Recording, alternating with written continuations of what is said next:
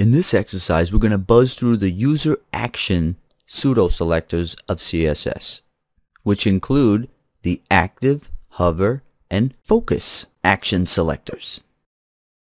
Okay, I'd like to direct your attention to the whiteboard.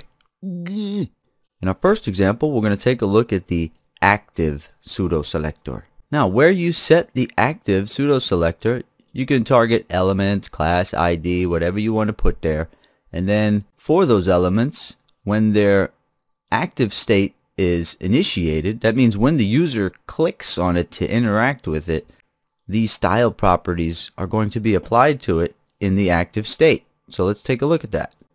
So if I click down on this paragraph, look how big the text gets. It's crazy. This one, nothing happens because, so the second one doesn't have the active class, so nothing's going to happen when the user interacts with that.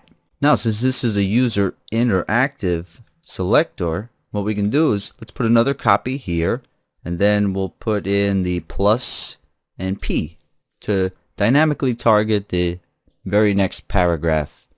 Or you could put the tilde P for general sibling selection.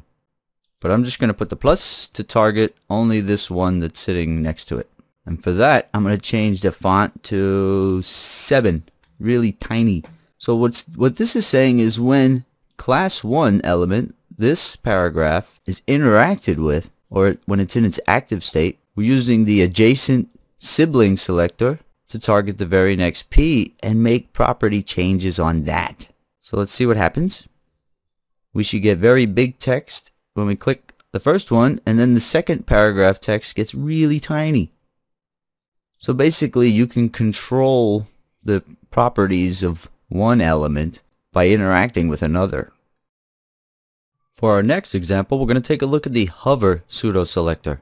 So what we have here is an unordered list with 3 list items within it. And in this rule, we're just targeting what the list items are to look like in their normal state. Then here, we're targeting what the list items should look like in their hover state by using the hover selector. So they look a certain way by default, and then when the user's mouse hovers over them, they get the changes specified within this CSS rule.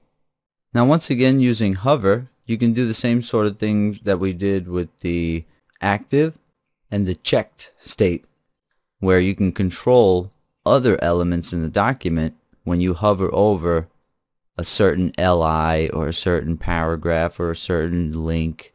And usually you see the hover pseudo-selector used on anchor tags, the A element, just to make them change appearance when the user's mouse hovers over the little link. But I just wanted to show it on different kind of elements because it's not exclusive to A elements. You can use it wherever you like.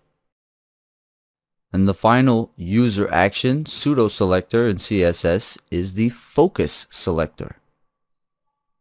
So these style properties will come into play whenever a particular element gains focus in the document. So let's see what happens. Let's give focus to this first field. You can see it turns a nice blue. Now when we're using this one, that one turns a nice blue. And that's because when they're gaining focus in the document, they're getting this background color. And you can put any properties that you want there.